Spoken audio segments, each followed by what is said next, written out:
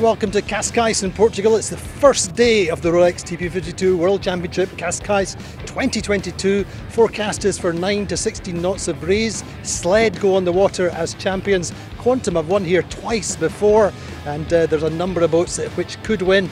It's going to be a great week, finishing with strong breezes, but it could be light to start with.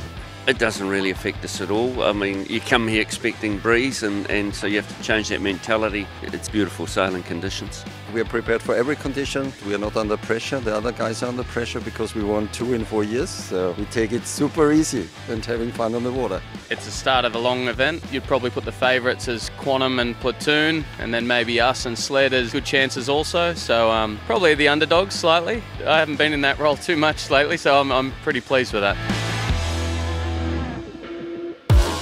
So race 1, the breeze is 8 to 9 knots on the start line. It looks like the early right is good. We see Preveza and Gladiator out there in particular with an early lead, but it's the top third of the beat where the left comes in strong. Allegra, Value and Quantum all on that side. Round the top mark it's Allegra, Value, Quantum.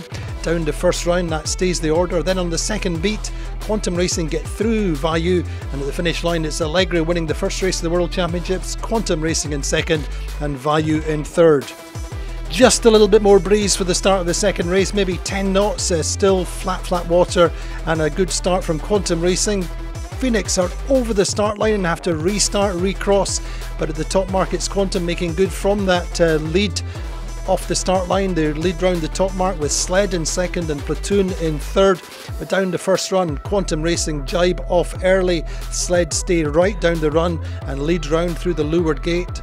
And all the way to the finish, it's a win for Sled. Quantum Racing gets second, Platoon third.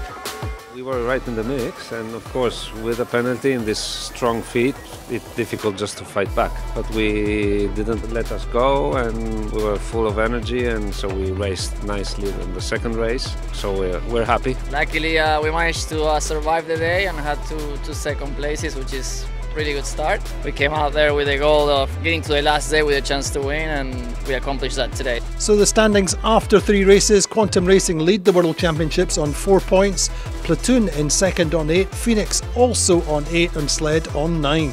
That's it for the first day in Cascais at the Rolex TP52 World Championship. Quantum come away with the lead, 2 good second places, very close behind them, but it's going to be a long week and it's only going to get windier.